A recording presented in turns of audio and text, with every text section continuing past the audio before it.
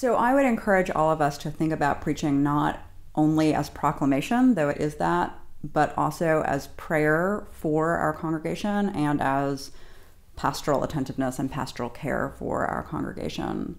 And when I sit down to the text with the concerns of my congregants that week in mind, that becomes the lens through which I read. So, for example, on the sixth Sunday of Easter this past year, which was also Mother's Day, the state in which I live, North Carolina, had just passed an amendment banning same-sex marriage.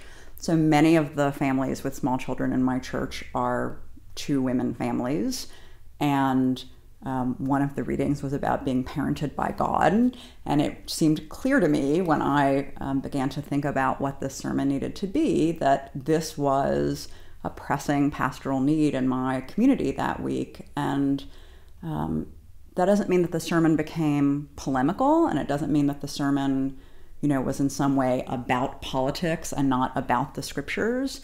It meant that the sort of widespread pressing pain that was in my community that week was one of the lenses, and I would say the primary lens through which I was reading the text, and I had that pain in mind when I wrote.